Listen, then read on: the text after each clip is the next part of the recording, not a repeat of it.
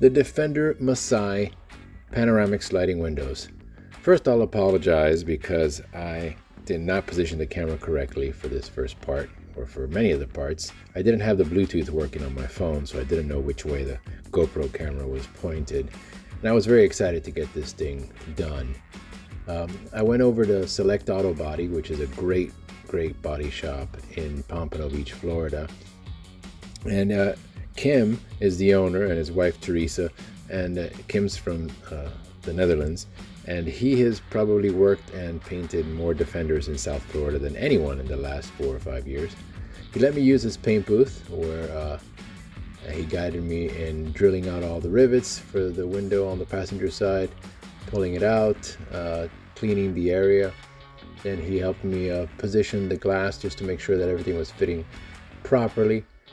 All of this was, of course, while we were waiting for an actual professional team of glass installers that he recommended, that had done a lot of work on Defenders before. And since the panoramic glass from Masai is basically just like a windshield, the way it's made, it's a straightforward job for any competent glass installer. So here I am on the driver's side, going through, drilling out all the rivets, just making sure that the drill is straight. And I grabbed the drill bit, I don't remember the size, but it was exactly the size that I needed to just break the tip off the rivets. So a lot of times you'll see me moving over to the left of the screen. I'm just taking those little round tips, like those little washer discs that end up on the drill bit after you drill out a rivet off the drill bit itself. Other than that, it's pretty straightforward. Just take your time, drill out all the rivets. By the way, I'm using the Bosch angle drill. That thing is amazing. Todd over at Select Off-Road in Lakeland, Florida turned me on to that. I had to take a picture of it when I went over there. He's the one I purchased my 2 front Puma doors from.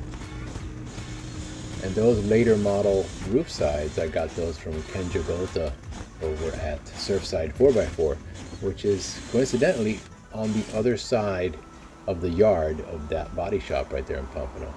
Kenny's a good friend. I think I've been friends with him for 20 years. We used to go off-roading together back in 2000. Let's see, what do we got here? Actually just wiping everything down. And just getting ready to pull the glass. Now those 2 suction cups handles, I got those at Harbor Freight. Well worth, I think it was like $10 for both of them, something like that. Some remnants of the rivets were still being left behind, but they just popped out, no problem. By the way, those windows are on their way to Uncle Doug in Virginia at the moment as I record this voiceover. So there were still some pieces of rivets left in the holes. Now when the window is not in the hole, it's very weak. Like that metal is very flimsy. Like the window is part of the rigidity of that roof side for sure. So just going through, take your time, remove all the rivets, make sure there's nothing there at all. Make sure any burrs or anything, you can just sand those off with a small file if you need to.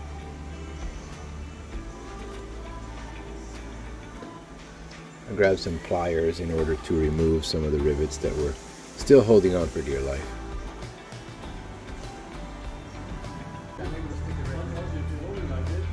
That's Kim. Now Kim has done this many times. Kim's the one who lifted the roof off, took the roof sides off, the previous roof sides that were on the original ones from '88, and put these on. That was just a job I didn't want to tackle. There he's showing me how to properly use a dolly by supporting the back area of the metal so I can hammer in any kind of little dimples and imperfections that happened from pulling the window out and having some of the rivets still partially in the holes. You want to make sure that it's really smooth, that you've smoothed out everything, because you want that glass panel to adhere, especially around that opening. That's what's going to make it waterproof.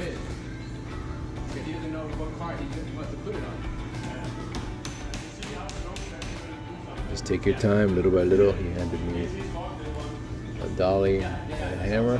I think that was my hammer. I brought all the tools I could. I didn't want to impose on him too much.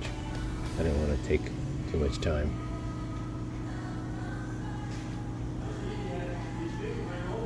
Also another guy, he had one, it's just one bigger.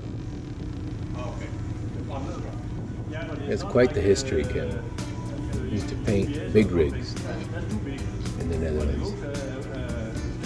That's quite the job.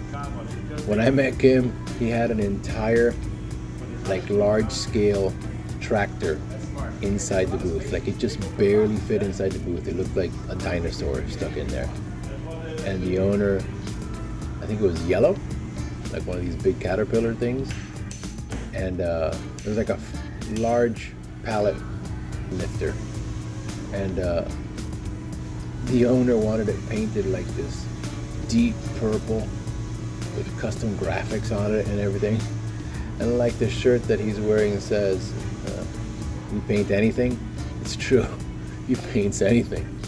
He did a great job. It took like 8 or 9 days and it was done. And there I'm just at first I started using some mineral spirits to wipe it down, but then I noticed that that was not the right thing to do. All I needed to do was use like just a rag and some water and just take the majority of the stuff out. I didn't want one drop of that mineral spirits to end up on the new paint. He painted the quarter pounds. So here I'm pulling a line of tape, and Kim was like, "Wait a second, no, no, no. You have no idea what you're doing. Let me show you. Here, let me break this off. Let me hand it to you. You hold on to that." It's like you stick it on, firmly, and then you can just pull. Make sure it's stuck on right. Then you can just pull and tack, pull and tack. I know you can't see what he's doing, but his line was way better than mine, and way faster. And I just used that extra strip to make it a little bit thicker. That's experience for you.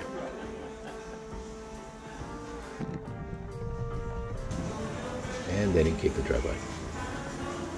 So we presented this side. Let's see, just to make sure that there were no like manufacturer imperfections or anything. You never know.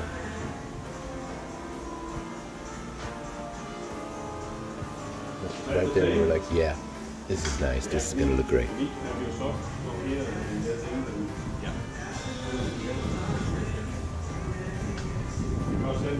Then you have 1 hour, then you sit. Then you sit 1 hour, and then you're good to go.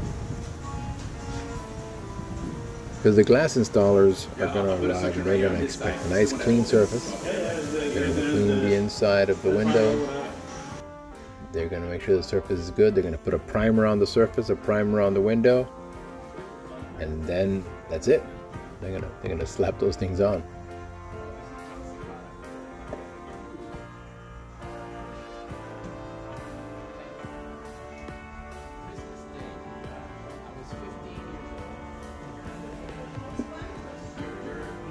Let's see. Why didn't I cut this part out of the video? Oh, why are we coming back? Did it make any? I forgot. Why we came back. No, I'm on the opposite side. I guess I wanted to look on the inside or something. Oh yeah, I remember. I'm just trying to make sure that it's all sitting real flush to make sure that the panel doesn't need any. Oh, there. Hi, Teresa. That's Kim's wife. Okay. And now we'll pull it off and wait for the installers. The installers were there for like 40 minutes. They were just on fire. They saw what needed to be done, and and they knocked it out of the ballpark. Shortly after I did mine, Ken did the same job on his TD5, and it came out fantastic. His TD5 is so sexy. So there I'm pulling off the inner belt on the seal of the back window, and the battery on the GoPro ran out. And I also thought I was in time lapse, and I wasn't, and that's why the battery ran out. So there I'm pushing it out, pushing the window out, and I finally got it out. Here are the installers. They come in, they measure, they put the primer, they put the glue, they're done. They're done on that side. They taped it up. All right, now. Then they went to the other side, the driver's side, measured it all out. Boom, that part's done. Now they got to do the two small back windows, which I'm sorry I don't show in the video.